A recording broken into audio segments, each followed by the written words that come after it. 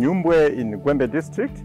We are here because in 2018 we partnered with Choma Museum to train women in crafts, and our partnership has resulted in some very interesting results, and we are here to witness what women are making.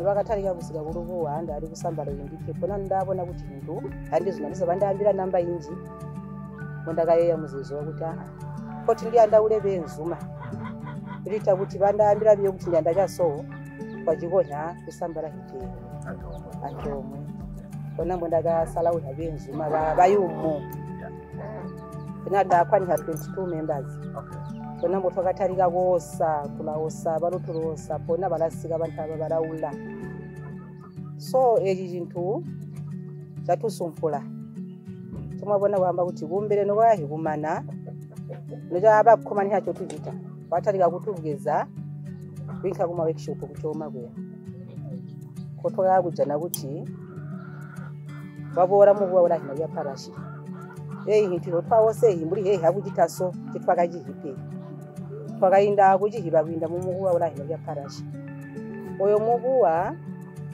wakatarikidhebiyo kuti kuli pepate wadrawinga chintu chaanda kuti tuvite wachidrawinga pone wanditombeha ulamba haina echi chintu inga mwachichita mandakazvinina kuti inga ndachichita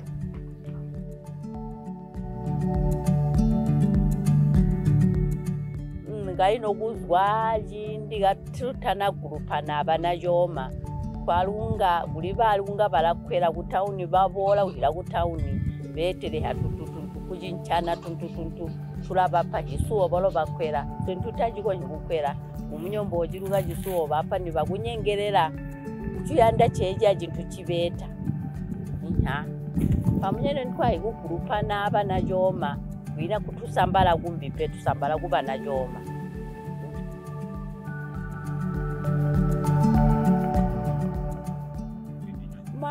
tata jakatuberekera maningi biya alime tujirumbai abiya kuti kachichisumana nakuya kumbere biya mumwakanjira mumutabo akuli babo bakatalika kunani ajeji twamugomba mutu jatamanzo biro asweyo bya kutegwa alime tukungirira abana bahontaba kuti obajikoshe kuchita jeji kambo tuli yuse kuti tulaje mbala bolo kutegwa abana bakajale kabatiyani kabajijiteji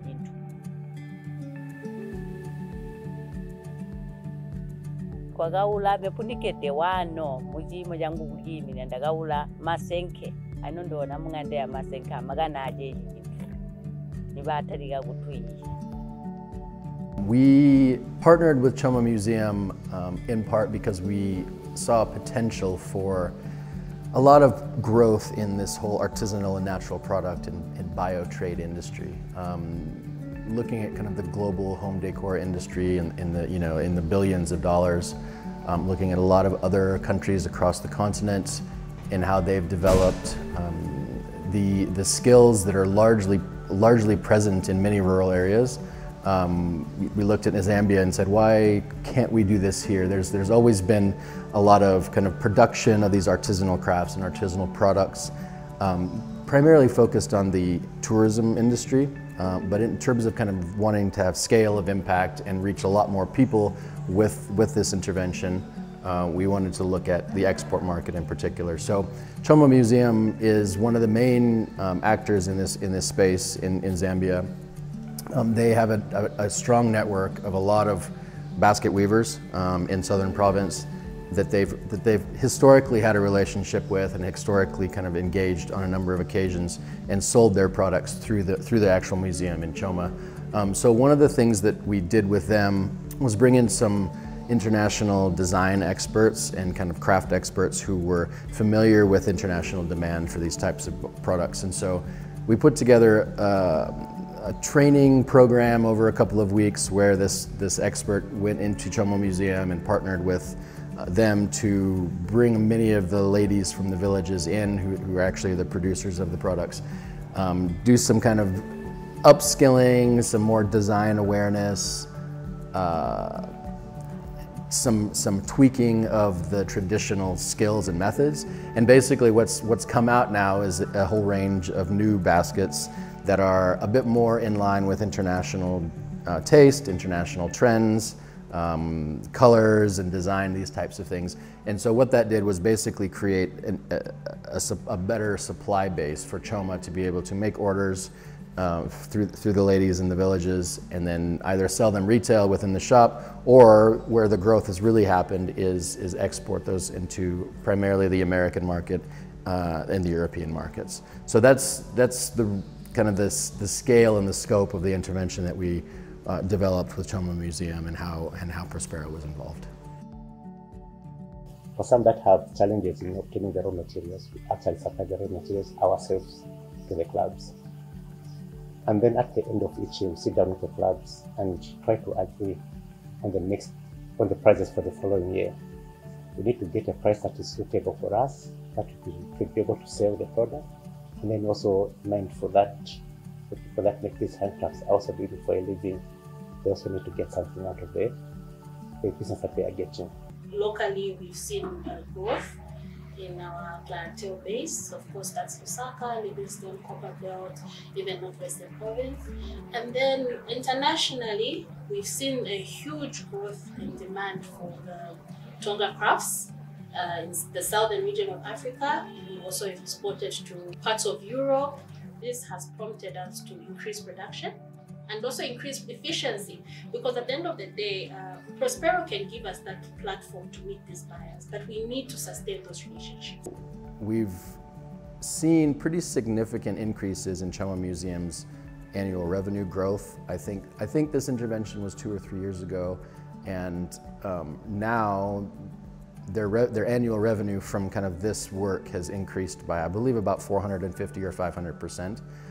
Which is quite a significant growth for what's essentially a small business over the course of that time period.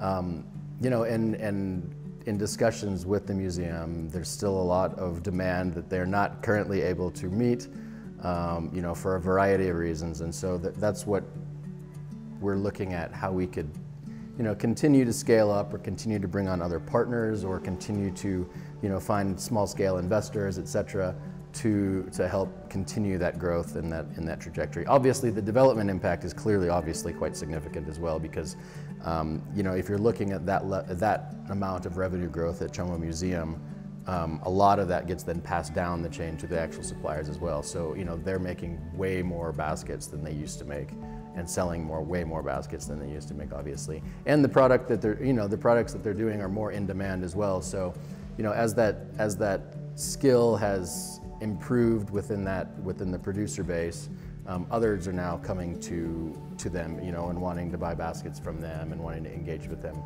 in kind of a commercial relationship. So yeah, you know, there's a lot of room for growth in this wider artisanal industry in Zambia.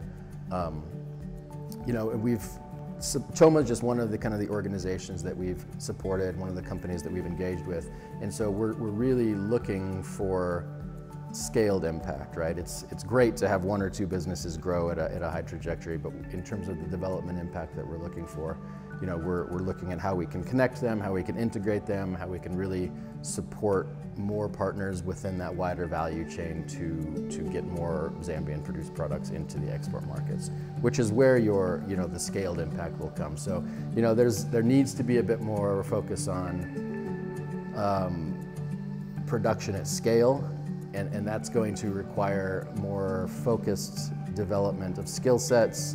That's going to mean that, you know, many of the women in the villages are going to have to collaborate more, expand their own networks to get more, you know, more people producing this type of product.